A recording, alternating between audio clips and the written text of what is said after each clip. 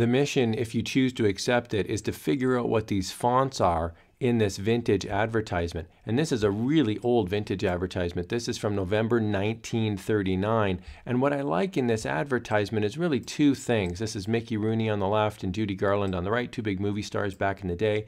I really like this font that says Babes in Arms, and I really like the font of the last name Garland and Rooney. So in this video, I'm going to try to find fonts that'll match the last names and also the name of the movie.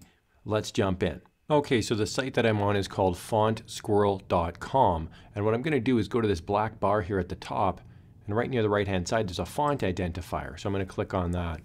Now the font identifier says upload an image, and that's what I'm going to do now. I'm going to upload that vintage advertisement, the whole vintage advertisement, right into this identifier. All right, this thing is pretty intuitive to use. I'm just going to scroll down here a tiny bit so we can see it, and I've got this blue box around the vintage ad, so I can just drag it around. You can see here these little nubbies in the corners, so I can move it around. And right now it says no shapes detected to match right at the top. So what you want to do is just move this blue bar down so that it actually covers some text. So I can do that. It'll now highlight the text that I want, and now I'll click match right.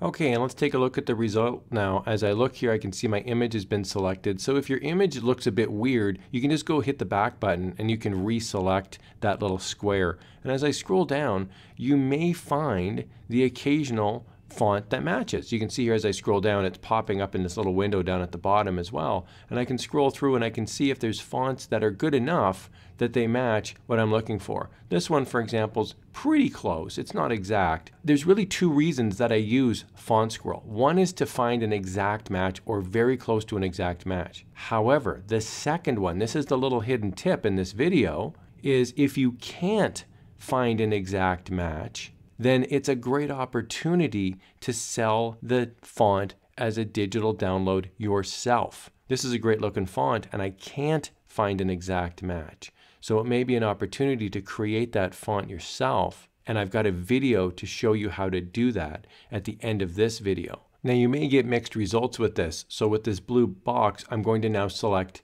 the word Garland, and it will start looking and trying to read that. Now you can zoom in as well, and I'm just scrolling in, so you can actually make this box pretty accurate. I don't want to include the Judy, I just want to include the Garland, and so I'm going to make the box like that.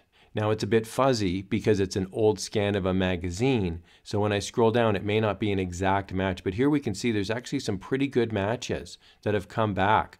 Definitely good enough for my purposes to use in print on demand or for a digital download if I wanted to make some sort of digital t-shirt design. So these are great, and we can see now there's different prices attached to them, but you've also got an option now to look at free fonts as well. So if I scroll on down, I'll eventually find a free font. Here's one, FontZillion Free, and when I click on it, it will actually take me to that web page where I can then download that font. So some of them are free for personal use, some of them are free for commercial use, and some of them do cost money. But the nice thing is, as I scroll down, I've got lots and lots of different options. You never know what cool, original, funky fonts you might find that you weren't even planning on using, but you might say, man, that'll be good for another day. I hope you found this helpful. I actually do like Font Squirrel because it can find really cool fonts that I might not otherwise wonder about. And I can see here there's free fonts right along the right hand side. But if you don't find the font that you're looking for,